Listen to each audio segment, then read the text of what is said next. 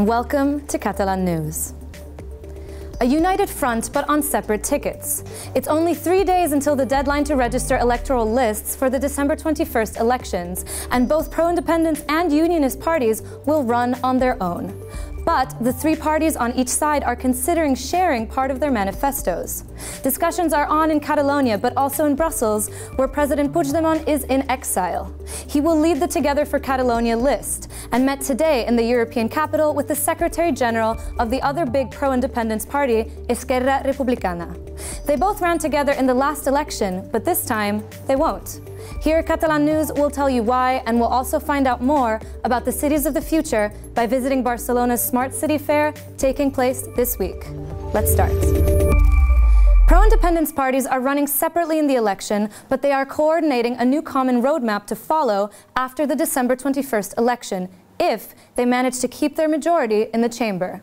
As are the unionists, with both the People's Party and Ciudadans happy to work together to avoid a new pro-independence majority in Parliament. And who will achieve it? That is up to voters, who will have a new important appointment at the ballot boxes on December 21st. The pro-independence parties will most likely stand separately in the election, yet they might share part of their manifestos in order to offer a joint plan of what's next for the independence campaign. President Puigdemont, at the head of the Together for Catalonia list, and Marta Rovira, Secretary General of Esquerra Republicana, met today in Brussels in an attempt to agree on a joint roadmap regardless of who wins the election. Evidentment que hi ha un acord per fer un front comú i farem el front comú a nivell polític perquè l'estratègia política la compartim i és absolutament coordinada i llavors el que estem estudiant és quina és la millor manera de fer aquest front comú. Some officials of the other pro-independence party, CUP, also met Puigdemont in Brussels a few days ago. In fact, in the past few hours, CUP MP Benet Salellas visited the jailed ministers to express his support. The officials behind bars are members of Puigdemont's and Rovira's parties, including Esquerra's president, Oriol Junqueras. Senior officials of both parties said today that the elections are an opportunity to gather more than 50% of the vote for independence. On the unionist side, the People's Party has approached the other two parties against independence by proposing 3 joint items for their manifestos ahead of the election. No a un referèndum il·legal ni legal, acord entre els partits democràtics, acord entre els partits constitucionalistes i rebutjar qualsevol tipus de govern amb partits independentistes o que donen suport a la independència. The Ciutadans party has already agreed on the points, while the Socialists haven't been so clear. Barcelona Mayor Ada Colau's Catalunya en Comú has criticised the Socialists for getting too close to the strongly unionist forces. Catalonia en Comú is the only major party running in the election that has explicitly said it does not want to be included in either the pro-independence or the unionist blocs. The upcoming election campaign is set to be one of the most atypical ever in Catalan politics, with some candidates in prison or in exile. Yet, this could still change. Spain's Supreme Court has started procedures to take over the case against the jailed pro-independence leaders. So far, the Spanish National Court is the one in charge. On November 2nd, a judge in this court sent 8 ministers to prison without bail, the harshest precautionary measure possible. The Supreme Court granted bail to some Catalan Parliament Bureau members the week after. So, if it takes over the case against the ministers, it might also reconsider their imprisonments. Apart from 8 Catalan ministers, the leader of the 2 main pro-independence organizations are also in custody. The National Court put them behind bars on October 16th, and this had an immediate effect on their associations. The imprisonment of Jordi Cuixart and Jordi Sánchez has provoked a boost in the memberships of their organizations. Cuixart's Òmnium Cultural has increased its members by 14,000 in the past few weeks. Meanwhile, the Catalan National Assembly has seen an increase of 4,500 members. The day both leaders were put in jail, around 1,000 people registered to Òmnium Cultural. Both associations have hosted Catalonia's main pro-independence demonstrations since 2012. Their next big project is holding a big rally on December 7th in Brussels. A man lost an eye after being shot with a rubber bullet during the Spanish police crackdown of the October 1st independence referendum. Today, he has filed a lawsuit against the Spanish police forces. Barcelona City Council and some human rights organizations are also involved. Roger Espanyol, the man who lost an eye after he was shot with a rubber bullet by the Spanish police on the referendum day, has filed a complaint against members of the police force.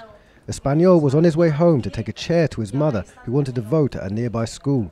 According to the compiled images, the officer would have aimed directly at Espanyol and shot him from about 15 meters away, a practice prohibited by some police protocols. That's why the complainants demand criminal responsibilities for the officer who shot the rubber bullet and for the two chiefs on the ground at the time. In addition, they will also ask for politicians to be held accountable. The demand could even reach the Spanish Congress. He explained it in a press conference accompanied by his lawyer, the Deputy Mayor of Barcelona and civil parties. A las autoridades públicas, primero les pido un reconocimiento real de lo que pasó el día 1 de octubre y, por tanto, depurar sus responsabilidades, tanto a la policía como a nivel político. Human rights organisations and the Barcelona City Council will also be presented as civil parties. According to the Deputy Mayor of Barcelona, it's its responsibility as a public administration. Creiem que la nostra obligació com a administració, que també som, com a estat, que també som, és una obligació precisament de suplir allò que hauria de fer l'estat, allò que hauria de fer la Fiscalia i no fa. They filed the complaint demanding that the police officers who wounded Espanyol be held responsible for their actions. They also aim to prohibit the use of rubber bullets by police officers in Spain as a whole. The Catalan Parliament prohibited the use of rubber bullets in 2013 after they caused many serious injuries, especially affecting people's eyes. This prohibition, however, only affects the Catalan police and not Spanish police. El nostre posicionament no és de millorar cap regulació, sinó d'erradicar les mateixes. I precisament amb la querella de Roger Espanyol, un dels al·licients, un dels motius que ens porten a emprendre aquesta acció és extendre aquesta lluita que s'ha donat amb tant arrelament social a Catalunya a la resta de l'estat espanyol. Roger Espanyol not only wants that those responsible for his injury face criminal responsibility, he also aims to be the last person wounded by a rubber bullet in Spain. All traffic lights turning red to allow emergency services to arrive quickly to hospital, the possibility to pay parking tickets anywhere by mobile phone or Wi-Fi. These are only some of the small examples of how cities can make life easier by becoming smarter. Barcelona is hosting this week the world's most important fair on smart cities. Starting today, a record number of metropoles, as well as exhibitors and experts, will meet in order to share their ideas on how urban centers can face their latest challenges. This is the first event in Catalonia since the full government was dismissed by Madrid, and the first one without any ministers from the Catalan executive invited. The future is now. The world's leading event for smart cities, the Smart City Expo World Congress, opened its door today in Barcelona with a record participation of more than 700 cities from around the globe. Empower Cities, Empower People is this year's title theme. The director of the event, Hugo Valentí, believes that by making cities stronger, citizens can also be more empowered. I com ho fem? Doncs hi ha moltíssimes tecnologies diferents, des del cotxe policia més avançat del món que podem veure aquí, fins a solucions de participació ciutadana, que són eines tecnològiques molt simples que ens permetien, per exemple, actuar sobre els pressupostos municipals o ajudar a prendre decisions, no? 420 experts from all over the world have come together in the Catalan capital to address the most critical challenges that cities face in the future, population being one of them. Over the next few decades, as the world's population continues to grow, it is estimated that 2.5 billion more people will end up living in metropolitan areas. Technological developments are seen as crucial for the future management of the planet's ever-developing urban spaces. Major multinational companies such as AT&T, Microsoft, Mastercard, Siemens, Bosch and many more are participating in the Congress, exhibiting their latest solutions to the constantly evolving problems faced by cities worldwide. Barcelona's airport is also bringing good news to the city, as the passenger flow is as high as ever. The tense political moment in Catalonia had no negative effects on Barcelona's most international infrastructure in October. Barcelona El Prat Airport increased around 4% in passengers compared to October of last year. Girona Airport made an even more significant boost, with a 21% increase in comparison to the same month last year. In fact, Ryanair announced today a new route from the northern Catalan city to Kaunas in Lithuania. Let's move on now to culture, specifically to Catalonia's own rumba. Reflecting the history of the Catalan Roma people and of Catalonia itself, the musical style continues to have a strong presence here.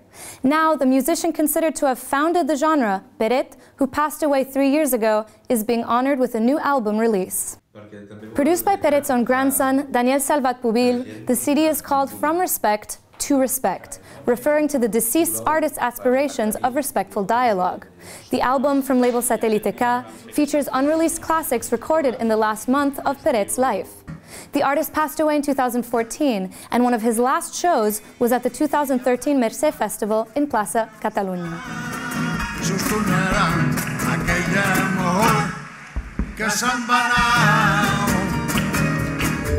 That's all from us for today. We'll be back tomorrow with more on the latest developments in Catalonia.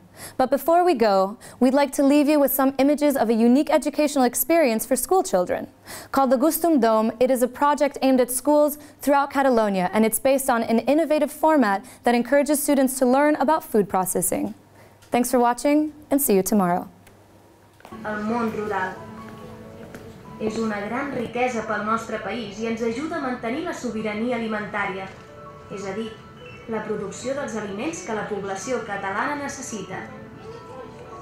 I fins i tot transport, perquè han de canviar de lloc segons l'època de l'any per a poder-se alimentar en condicions.